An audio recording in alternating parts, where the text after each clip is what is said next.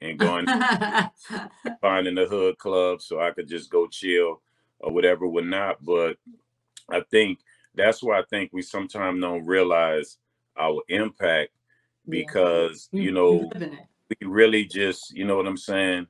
We just really was just somebody, that was like, we was for the average guy. And I always say this with like us and Cash Money.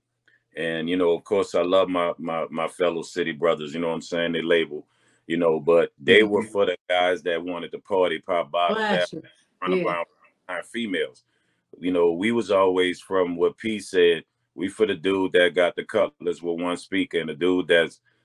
that's out there trying to make pamper money, got just enough to get them pampers and get our CD, Yeah. and then we keep him going, the hustle going, and keep his mind right.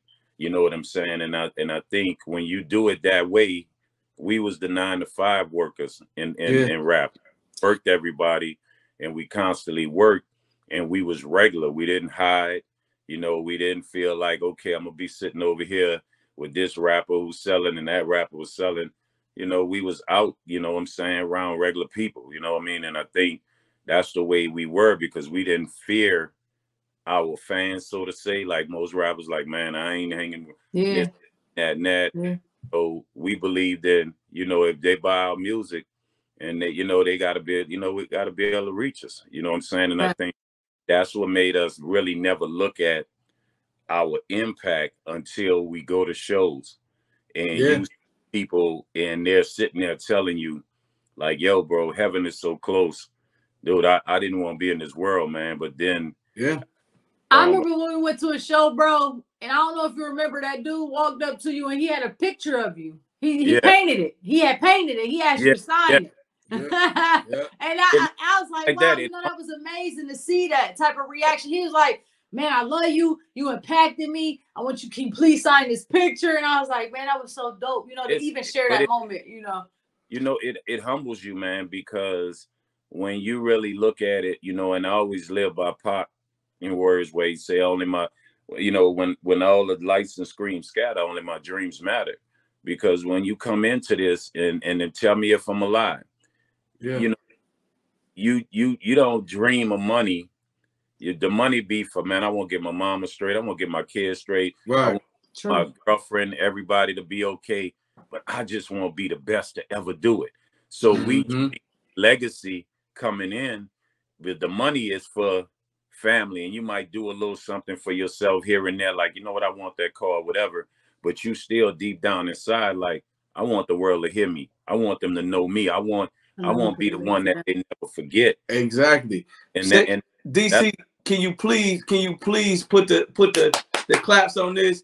Man, we is talking to Yeah. this is the greatest record label of all time right here. Yeah. This is yeah, No Limit Records. We need to Can we clap that up one time, DC, definitely, for that? definitely, Man, this definitely. is crazy. I mean, and it's crazy that y'all didn't notice it because y'all were just working. Y'all had your head in your work. I Yeah. remember talking to KL one day. He said the same thing to me. We was in the hotel. He's like, man, I really didn't, I'm just working. You know what I mean? Yeah, And it's like, it's crazy to hear all y'all say that, man, because y'all was top of the world. I remember I'm About It. You know what I'm saying? The Pac-Man reference. I had my mom going to every store trying to buy the you know what I mean? Trying to buy the movie. We couldn't find it, but it was one mom and pop store that had it. It was sold out everywhere. And my mom cussing me out like, boy, we ain't going, just go to one more store. And like I don't need no lunch money. I need the No Limit thing. You know what I mean? And what's so ironic that I'm finally putting the Pac-Man album out and you on the Pac-Man song, Right. the lead single. We cheating a little bit. We know, sir. We love, sir, but we gotta go back to your That's what I was whole gonna thing. say. Cheating We a little gotta bit. start from the beginning where I was gonna say, because we All talk right. about Life high school. insurance. No, We gotta go before to life insurance for a second, because I want to know this. Because before life insurance, apparently you and Master P was high school boys. Yeah. So let's talk about that. Let's talk about the beginning of you entering into No Limit, because you were one of the first artists that was signed to No Limit. Yeah. So let's talk about that. Let's talk about your relationship and also how that happened.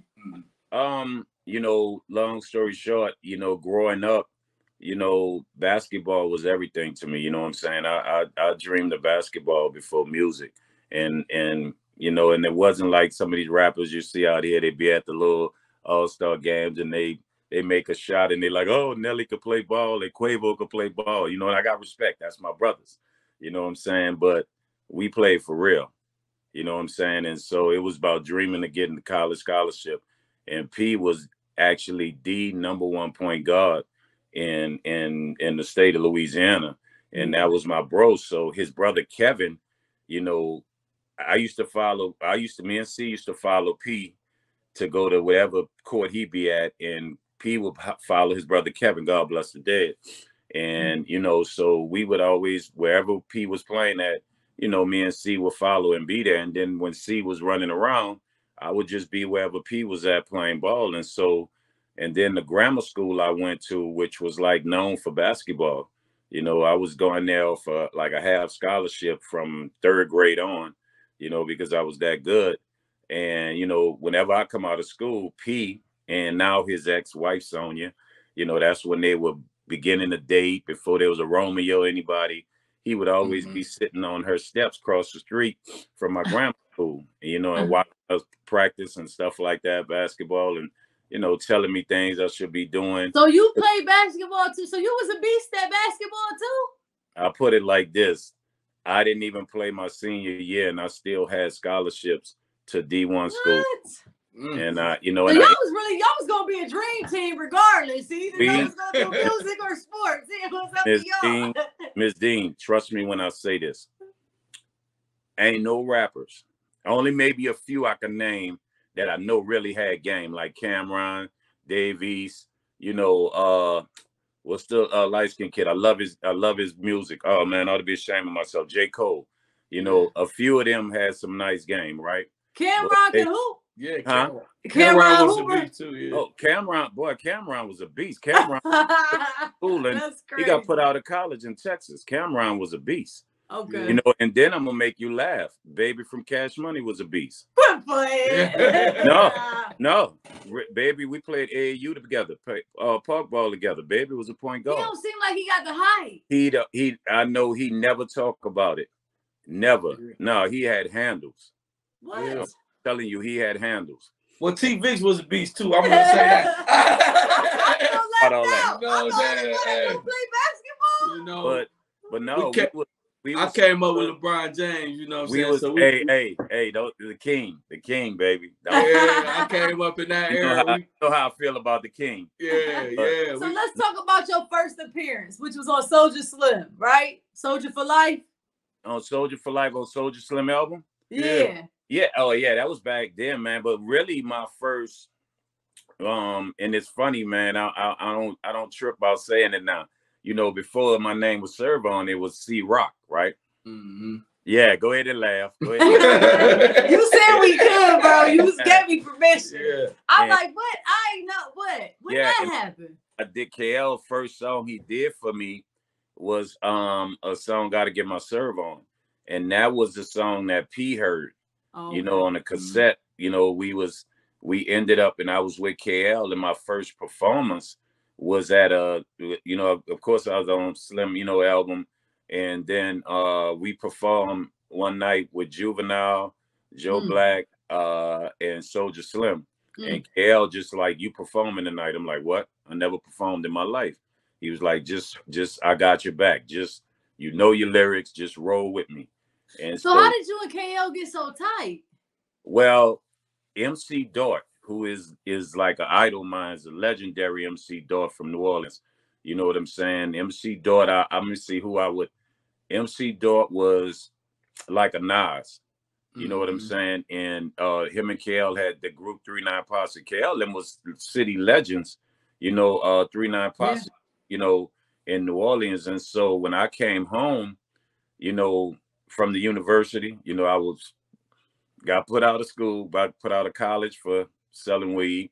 So lost my scholarship. Then I ended up in the military, so I wouldn't have to do no years in jail. Then I got put out the military 3 days before I got out, and they sent me to that university in Leavenworth, Kansas. You know what I'm talking about, right? The university. You know what the university Yeah, I know what you're talking about. So, and once I came home, you know, my brother was like, you know,